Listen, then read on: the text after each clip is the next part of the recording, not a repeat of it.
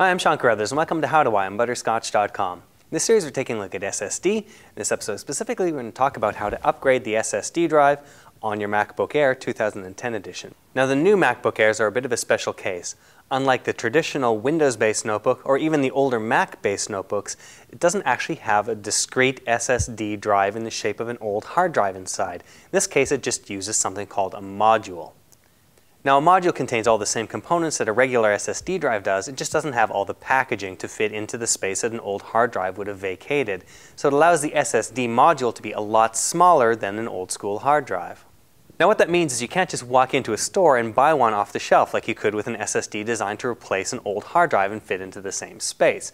You can order them online, however, and we got ours from Otherworld Computing at macsales.com. Now, while initially people thought that the SSD drive on the MacBook Air wasn't upgradable, it is in fact. You can take the old one out and take the new one. In this case, we've got the Mercury Pro Aura Express, and just slide it back into the same interface that the old SSD drive came out of. In the past, Apple used something called a Torx screw to fasten the backing plates to the back of the MacBooks. But they try to keep you out of these things for the most part because they don't want you monkeying around inside and wrecking the computer and wrecking your warranty. Now they've switched over to a newer type of screw that is less common, and you might have trouble finding the screwdriver for this. It's called a pentalobe. Now in this case, you do get the screwdrivers inside the kit, so you don't have to worry about that so much. Now if you do find a replacement module for the MacBook Air, but you don't have the screwdriver itself, you can order these separately online as well. Now before you start the process of swapping the modules out, because the modules do function like the hard drives, you will want to back up the data from your MacBook Air to an external drive and then copy it over to the new one once you have that installed.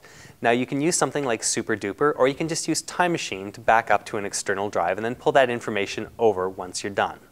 So the first step in the process, of course, is to power down your MacBook Air and remove it from the power. Then remove the screws all the way around the backing plate of this and keep them in a safe place so you don't lose them. They're very hard to replace.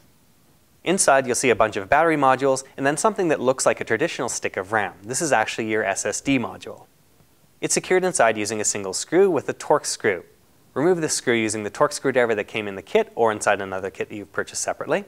Lift the SSD module slightly and slide it out sideways. Then you can take your replacement module from Otherworld Computing and then slide it back in. Replace the screw using the Torx screwdriver, replace the backing plate, and then put all the screws back into place.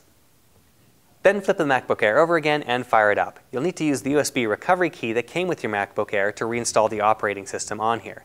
During the installation process, you will come to a point where it asks you if you want to bring over your data from another Mac. At this point in the process, you'd plug in your external drive that you backed up to using Time Machine or SuperDuper, plug it in, and point the installation to that particular drive. You'll then pull over all your old data, including applications and settings and accounts.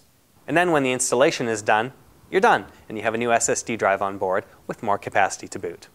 Don't forget to check out the other parts in the series where we show you how to install an SSD drive in a typical notebook computer, and we'll also show you what it is and how to use one externally.